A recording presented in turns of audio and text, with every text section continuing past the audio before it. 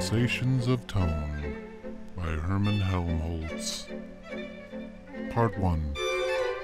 On the Composition of Vibrations. Upper Partial Tones and Qualities of Tone. Chapter 1. On the Sensations of Sound in General. Sensations result from the action of an external stimulus on the sensitive apparatus of our nerves. Sensations differ in kind, partly with the organ of sense excited, and partly with the nature of the stimulus employed. Each organ of sense produces peculiar sensations, which cannot be excited by means of any other. The eye gives sensations of light, the ear sensations of sound, the skin sensations of touch.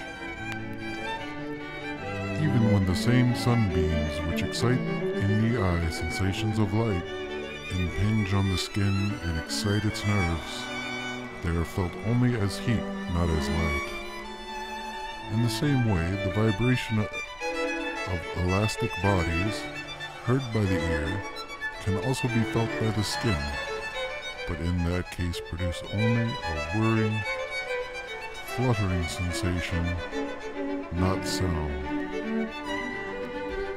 The sensation of sound is therefore a species of reaction against external stimulus, peculiar to the ear, and excitable in no other organ of the body, and is completely distinct from the sensation of any other sense. As our problem is to study the laws of the sensation of hearing, our first business will be to examine how many kinds of sensation the ear can generate, and what differences in the external means of excitement or sound correspond to these differences in sensation. Correspond to these differences of sensation. The first and principal difference between various sounds experienced by our ear is that between noises and musical tones. Is that between noises and musical tones. The soughing, howling, and whistling of the wind, the splashing of water, the rolling and rumbling of carriages are examples of the first kind, and the tones of all musical instruments of the second. Noises and musical tones may certainly intermingle in the various degrees. Noises and musical tones may certainly intermingle in very various degrees, and pass insensibly into one another, but their extremes are widely separated. The nature of the difference between musical tones and noises can generally be determined by attentive oral observation without artificial assistance. We perceive that generally a noise is accompanied by a rapid alternation of different kinds of sensations of sound. Think, for example, of the rattling of a carriage over granite paving stones, the splashing or seething of a waterfall, or of the waves of the sea, the rustling of leaves in a wood. In all these cases, we have rapid, irregular, but distinctly perceptible alternations of various kinds of sound, which crop up fitfully. When the wind howls, the alternation is slow. The sound slowly and gradually rises, and then falls again. It is also more or less perceptible to separate restlessly alternating sounds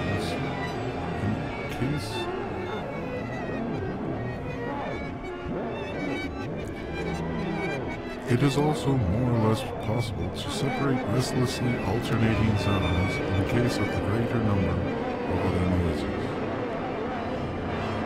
We shall hereafter become acquainted with an instrument called a resonator, which will materially assist the ear in making this separation.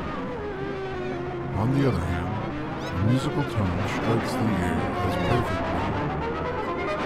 On the other hand, a musical tone strikes the ear as a perfectly undisturbed, uniform sound. As long as it exists. As long as it exists. And it presents no alternation of various kinds of constituents. To this then corresponds a simple, regular kind of sensation, whereas in a noise many various sensations of musical tone are irregularly mixed up and as it were tumbled about in confusion. We can easily compound noises out of musical tones, as for example, in simultaneously striking all the keys contained in one or two octaves of a pianoforte.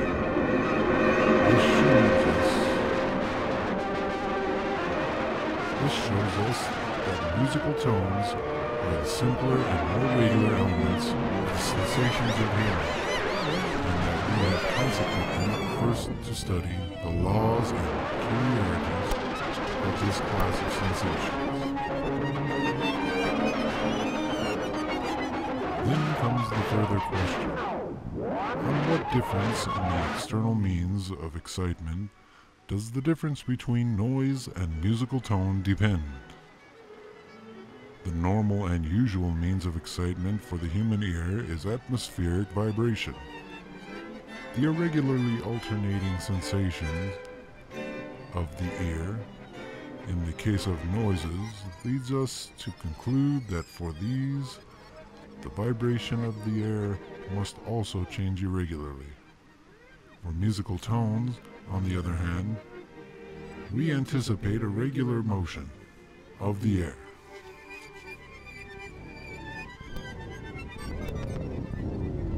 Continuing uniformly, and in its turn excited by an equally regular motion of the sonorous body whose impulses were conducted to the ear by the air.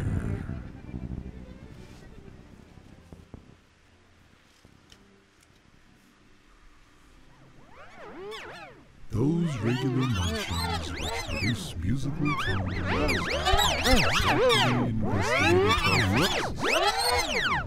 by oscillations, vibrations, or swings, that is, up and down, or to and fro, motions of sonorous bodies, and it is necessary that the oscillation should be regularly periodic. By a periodic motion, we mean one which is constantly returns to the same condition after exactly equal intervals of time. The length of the equal intervals of time between one state of the motion and its next exact repetition we call the length of the oscillation, vibration or swing, or the period of the motion. In what manner the moving body actually moves during one period is perfectly indifferent. As illustrations of periodical motion, take the motion of a clock pendulum, of a stone attached to a string and rolled around a circle with uniform velocity, of a hammer made to rise and fall uniformly by its connection with a water wheel. All these motions, however different be their form, are periodic in the sense here explained. The length of their periods, which in the cases adduced is generally from 1 to several seconds,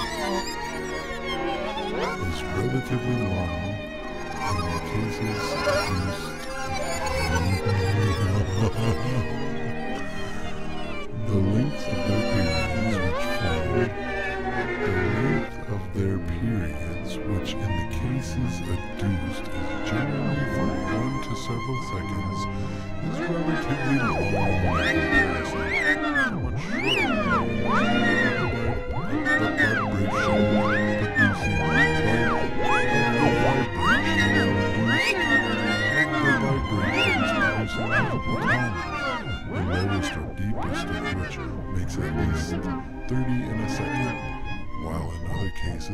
number may increase to several thousand in a second. Our definition of periodic motion then enables us to answer the questions proposed as follows. The sensation